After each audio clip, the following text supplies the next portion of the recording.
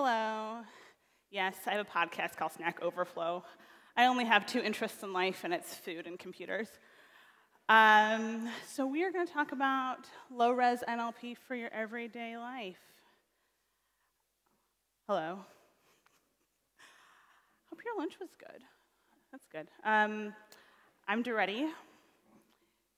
You can find me on the internet. My handle is my first name. It's amazing. Thanks to my parents for such a unique name. I have my handle, my first name on everything but Snapchat. There's like some teen who has it.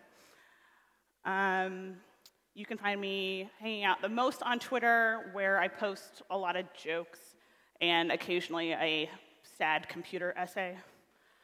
And I guess this is a picture of me grinning at a wall.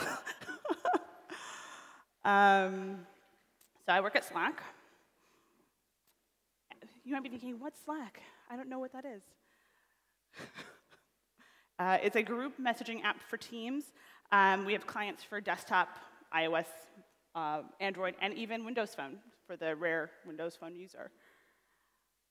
We have 3 million daily active users, and about a third of them pay us, which is pretty good, I think. And there's over 600 people that work at Slack. I've been there a year and a half now, which is an eternity in San Francisco, like a real long time. And I am a backend engineer on the growth team, which is kind of ironic because of how fast Slack has grown. My team focuses on getting in, which is like signing up for Slack, and getting it, which is once you're in Slack, how do you use it? And one of the ways we do that is via Slackbot. So yes, that means I'm a maintainer of Slackbot. I'm sorry. And today we are going to talk about NLP. I don't mean neuro-linguistic programming. Apparently it's like a discredited psychotherapy practice. I had no idea. And it's like about like connections between your mind and your body and your, way you do stuff. But I'm actually here to talk about natural language processing. So we are creating more data than we ever have. Like Joe said yesterday, it's kind of like breadcrumbs in a forest. Like we're just throwing data everywhere. And because there's such an overwhelming amount of data, humans can't actually process it. We're not good at scanning through those kind of large data sets, but computers are great at this. And for our purposes today, we really want to look at tightly scope what we're going to look at building, specifically automating replicatable tasks, which is something that computers are really great at. And specifically, I work at Slack, so in a chat interface. But before I kind of get into talking about what natural language processing is, I want to delve into some of the things that I think are important when approaching problem solving. So there's a lot of jargon that I'm going to kind of go through, and I want you to know that jargon can kind of blur your comprehension.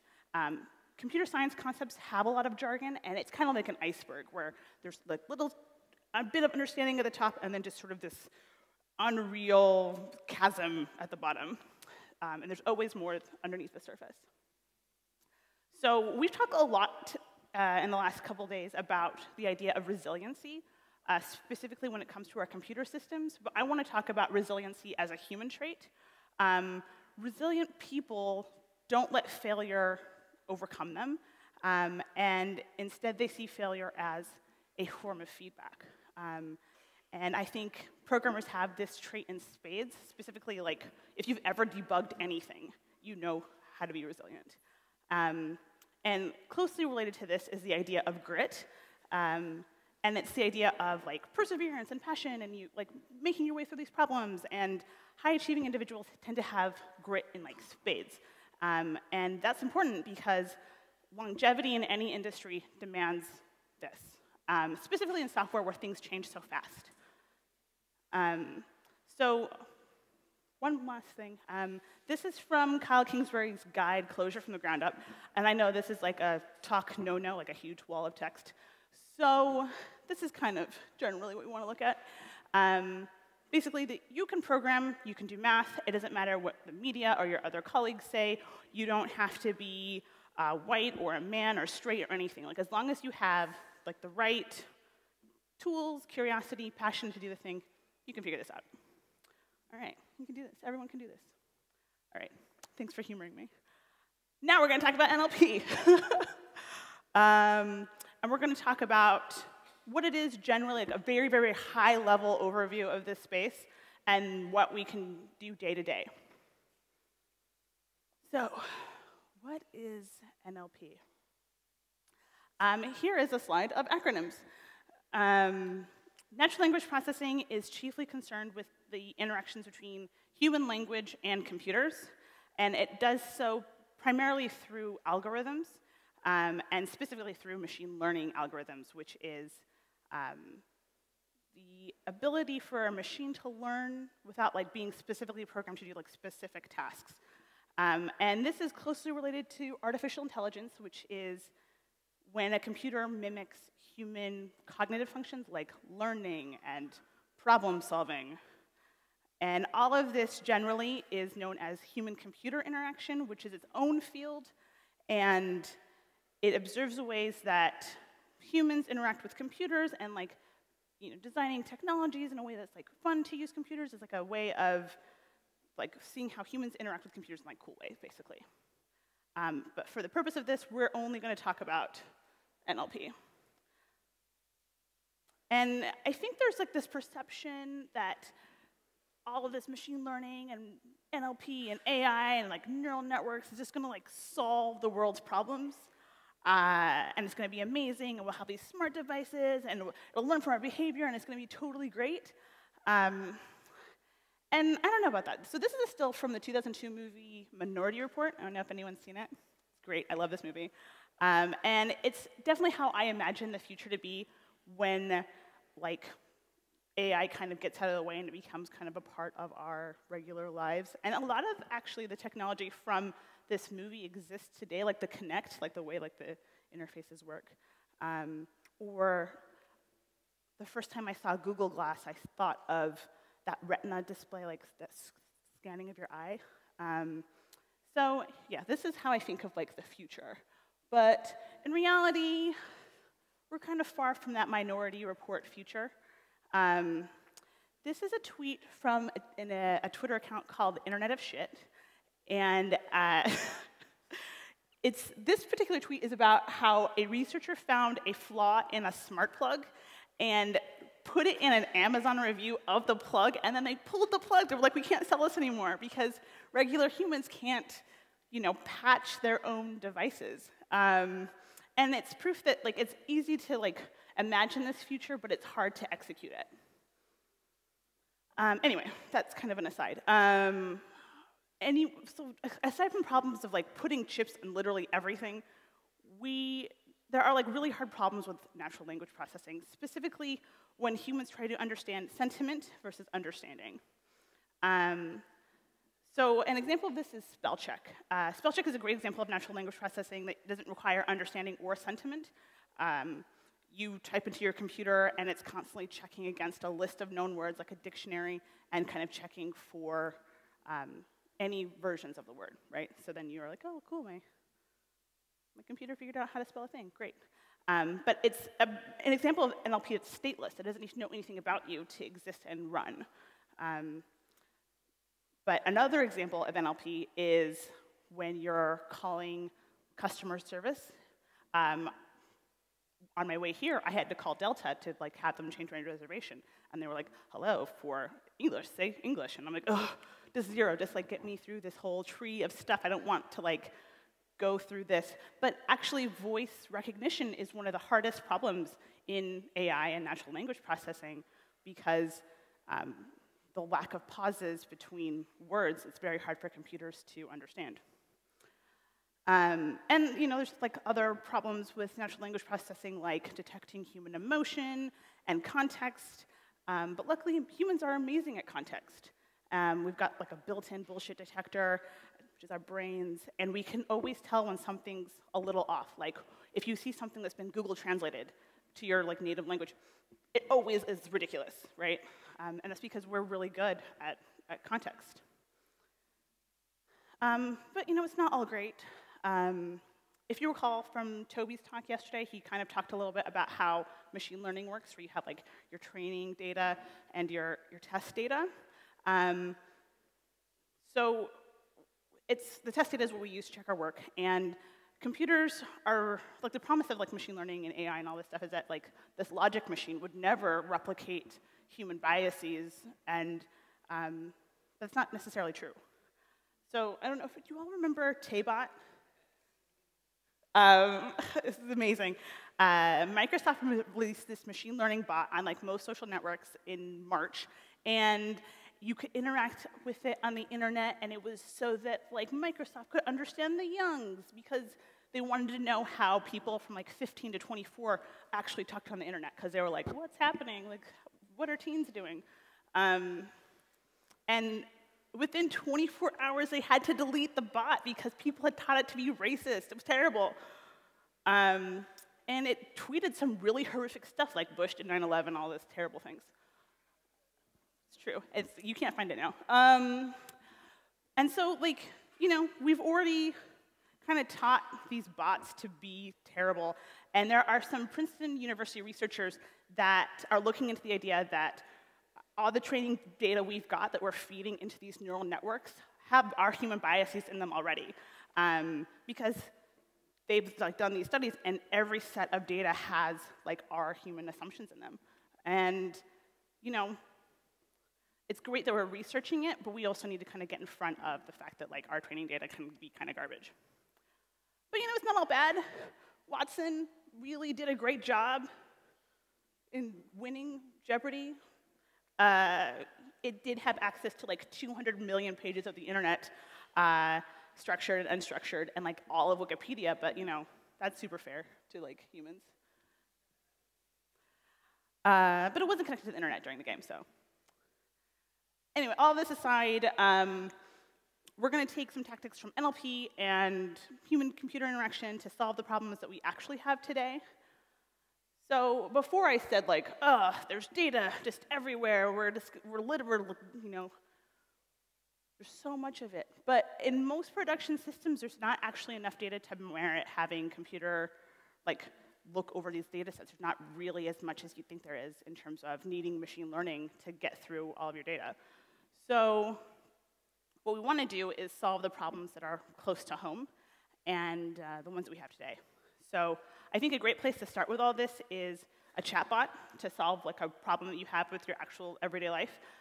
GitHub is fantastic at this. This is a schematic for their Hubot, which is a bot written in CoffeeScript. I don't know why you do that, but they did it. And it does all kinds of things for them, like deploying and jokes and all kinds of stuff. Okay, so now that we've kind of talked about NLP, like at a very, very high level, we're going to take ideas from NLP and try to apply it to like our everyday lives. Okay, so I think chat interfaces are excellent. This is a screenshot of my actual terminal. And I think that the real interface for the future is going to be like SMS, like just texting. And it's going to be like, hey, do you have this thing for me? Yeah, sure. I'm going to text you back. This is great. But I could be biased. I work at Slack. Like, I, of course, think that bots in chat are the way to go. So if you recall, I told you that I'm one of the maintainers of Slackbot. And we recently shipped a feature that I'm going to kind of tell you about in detail about how to use natural language processing. So that project was, you can use Slackbot to ask it questions about Slack, and it should respond with yes, here are some things I know about Slack. So imagine I want to learn how to delete a channel, and I say, hey, how do I delete a channel? This is a diagram of the sentence that I just typed. So it's like, hey, like an interjection, a verb, and like a noun, and then deploy being like the. Actually, no, this is the wrong thing. This should have said something else. Quality control is really excellent. Whatevs. This is a diagram of a sentence that I was going to do before. Okay, well, this is also like a really cool visualization that's provided by this company called Spacey, so you should totally check it out. But I did this totally wrong. Well, anyway, you are going to want to like clean the input that comes in. And I'm going to show you how to do that with some pseudocode. So imagine that this is what comes in. You want to strip that white space at the end, and you want to lowercase your information that comes in. Cool. You can use regex if you want to get rid of anything that isn't alphanumeric. And so then you're just left, there's like no comma anymore, there's no question mark anymore. And then you want to tokenize your string. This is fairly straightforward in English because every word is separated by a space. But this is much harder in a language, say, like Japanese or Korean, where it's more pictographic in nature, so it's hard to split the words apart. So, if we're going to tokenize, we're going to split on a space. Cool, this is great. And then we want to further take apart the sentence. So we want to get rid of what's known as a stop word. Stop words are usually the most common words in a language, and they're usually function words like is, on, at, and computationally they're thought of as filler words. So this is a minimal array of stop words, an, are, as, at, in alphabetical order. And you can choose whatever you want. This is what we chose. You don't have to choose these words. And then just to add some for loops. So here you'd want to, we're going to do two for loops. Here you're going to want to loop over that first stop word hash and create a new array that you pop everything into. And when you look at the array, you see that we've created this hash where every word is a key value, and so then everyone has a true value, which is great because then it'll allow us to loop over that array, looking at our array of inputs that we've split up, and which is good because it's relatively fast, right? Because you can just, oh, this is true, cool, put it in an array. This is true, cool, put it in an array. But this is actually looking for any word that isn't a stop word and putting it in that new array.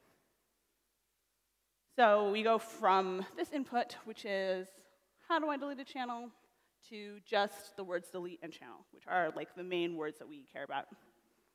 And we are now going to fuse these words together.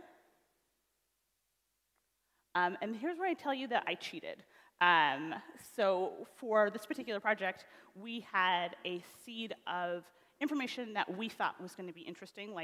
People are commonly asking about how to delete a channel. People are commonly asking about, say, how to pay for Slack, how to do X or Y. So we have a database of all of these kind of potential strings, potential keywords that are of the same,